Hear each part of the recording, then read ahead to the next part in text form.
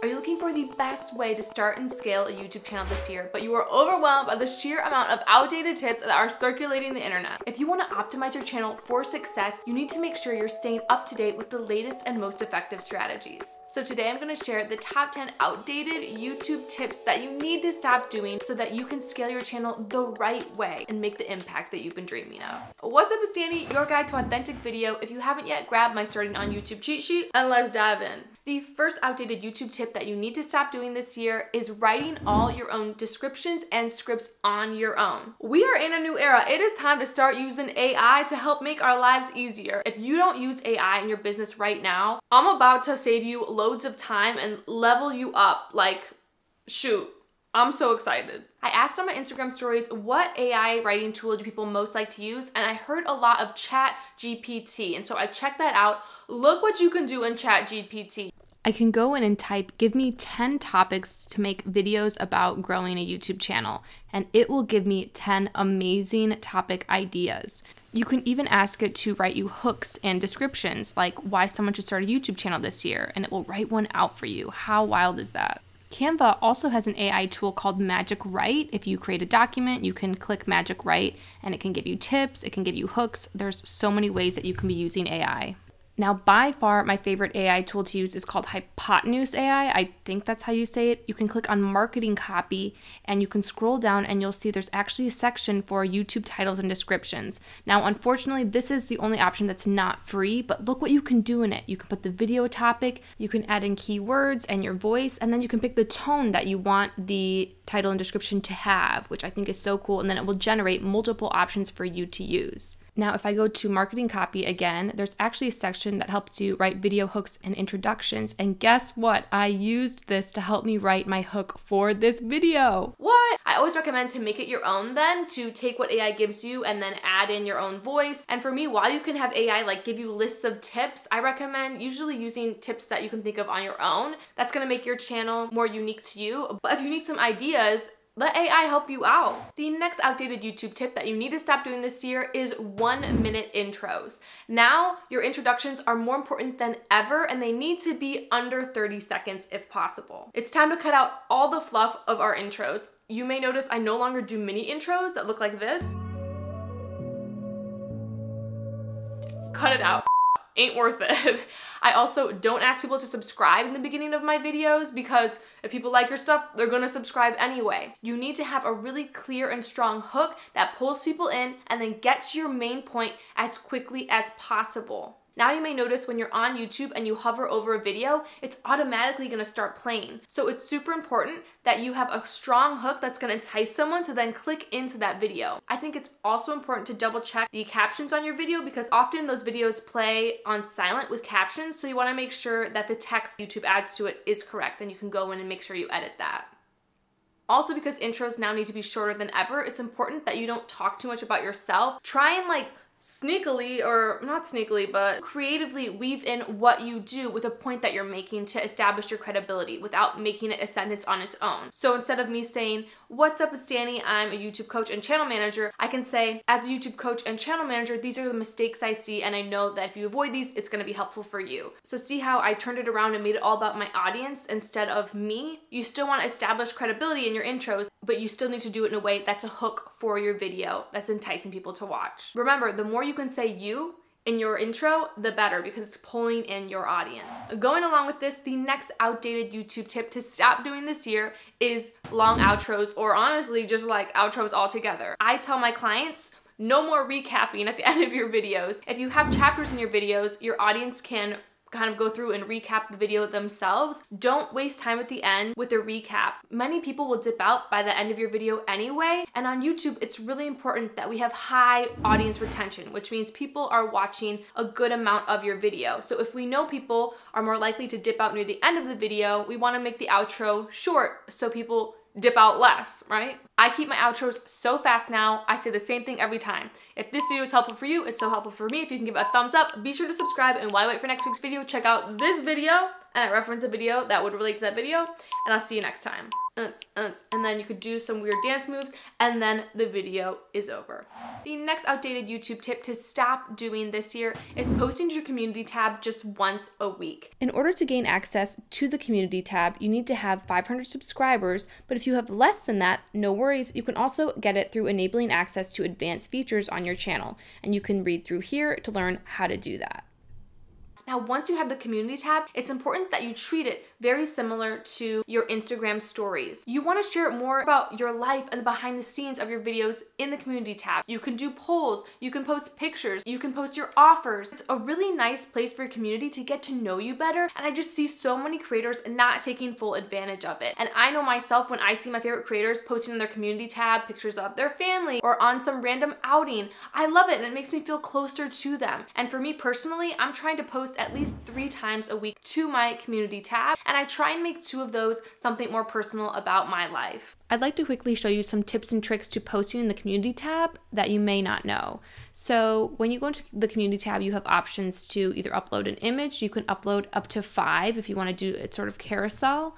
You can also do an image poll, a text poll, and add in a video. You can also share one of your latest YouTube videos in a post like this by simply going to your video, hitting share, and then clicking create a post. And then you can add a caption, and that will add to your community tab. I think the most powerful feature of the community tab is image polls. This is a great way to actually get input from your community on what they want from you. And people love to fill out polls because then they get to see what other people voted on. So I'm going to show you how I would go about doing this. I'm going to hit image poll, and I'm going to ask my community for help on picking my next video.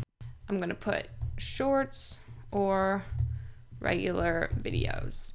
Oop, 14 characters, perfect. And then you want to make sure that these images are squares. I'll head to Canva, click create a design, and make sure the design is Instagram post or square sized. Now I've actually already created my images, so all I need to do is download them, and then I will upload them to my poll. I'll click here, add in my square picture of shorts, and add in my picture of regular videos.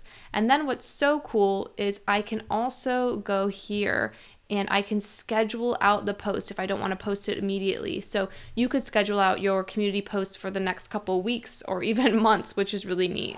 The next outdated YouTube tip to stop doing this year is using hashtag shorts in your shorts title. That's it. That's the thing to stop doing. I see a lot of people still doing that. You don't need to do that anymore. You don't even need to do hashtag shorts in the description. If a video is under 60 seconds, YouTube is automatically going to make it into a short, so you don't need to worry about that. Also, if you are wanting to level up your shorts this year, be sure to watch my behind the scenes step-by-step YouTube shorts tutorial. The next outdated YouTube tip to stop doing this year is writing short YouTube titles. I see a lot of creators recommend to have titles that are around like 50 to 70 characters, and to that I say, you got 100 characters, use them. Keywords are still key for small YouTubers. It's what's gonna allow you to show up in YouTube search for your audience. Yes, you want some videos to be pushed out that are suggested by YouTube, that's amazing, but that's not gonna be the reality for most of your videos. If we look at my channel analytics from the last year, we can see for my videos that the majority of my views, or 47.1%, came from YouTube search. The next is browse features at a 27.8%. So YouTube search is still so key for my channel.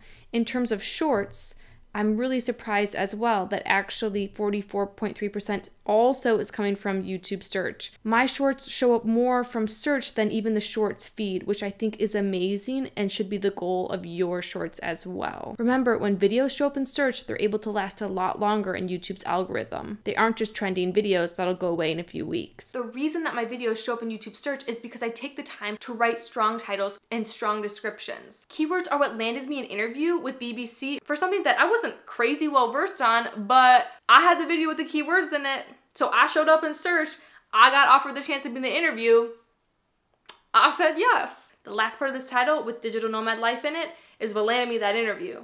Keywords are amazing. Now, if you're asking, Danie, how do I write really good titles? I recommend using this plugin called TubeBuddy. You can use the link in my description box to try it out for free and then use the code DaniesBuddy to get 20% off.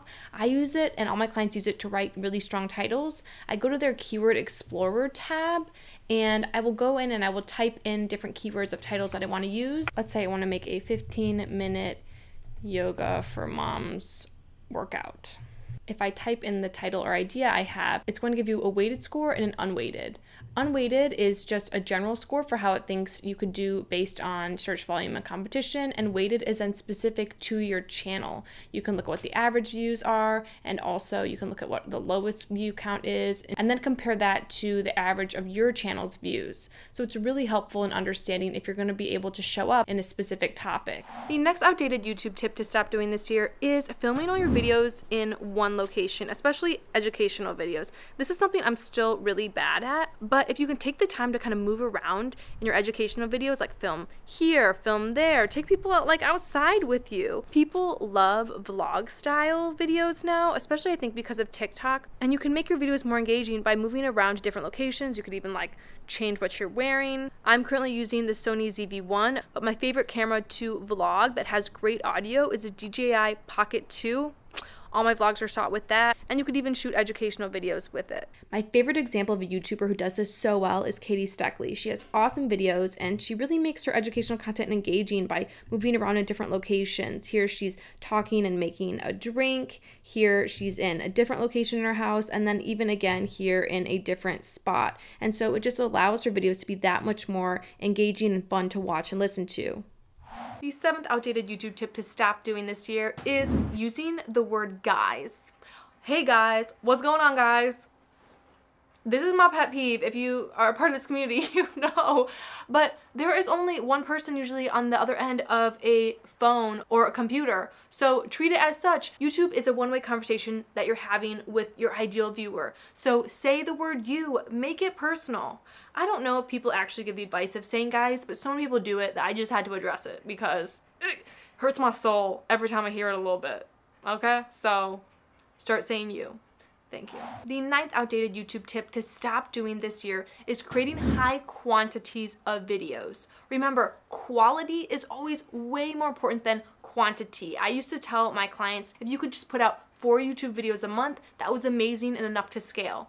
Now, I actually tell my clients, can you just get out 2 regular YouTube videos a month that are anywhere from 5 to 12 minutes, and then 4 YouTube shorts, which is a total of 6 videos, and shorts are under 60 seconds. It's super doable. If you can do that, if you can start with that as your minimum, you will scale on YouTube. And it's something that's really sustainable, so you can stick with it. And the name of the game on YouTube is consistency. So instead of putting out 30 shorts a month, take the extra time to script out really high value videos. When you create content on YouTube, you should be thinking, this video could potentially show up in YouTube search engine for 5 years. So I want to take the time to make sure that it's really high value and serves my business well. The 10th outdated YouTube tip to stop doing this year is call to actions that ask people questions about your video.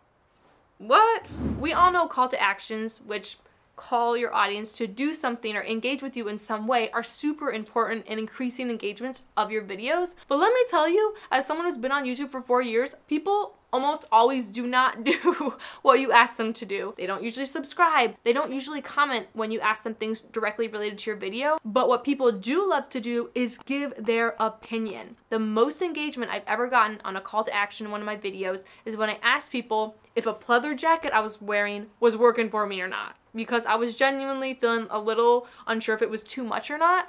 And I think my community saw that and they wanted to boost me up a little. And so I had so many people letting me know that the pleather jacket was okay and looking good. So take the time when you're scripting in call to actions in your videos to make them fun and relatable. And if they can get your audience to give an opinion, you're going to greatly increase the odds that people are actually going to comment on your videos. To prove this point, I would love for you to rate this picture of Manny on a scale of 1 to 10. In your opinion, what are you thinking about it? And if you could actually comment to prove my point, that would be amazing. I would appreciate you forever. And if not, like, no judgment. It's fine. Remember, you have got this. Everyone has something valuable to share on YouTube. It's a marathon, not a sprint. Play the long game. You're making big moves this year. We got this. If this video is helpful for you, it's so helpful for me if you can give it a thumbs up. Be sure to subscribe, and while you wait for next week's video, check out this video on scaling with YouTube Shorts, and I'll see you next time. Oh, say goodbye. Say goodbye. Everybody's gonna rate a photo of you, and they're gonna tell you, they're gonna be like, oh, it's a 20 out of 10. You're so cute. Oh, yes. So cute and fluffy. I love you so much.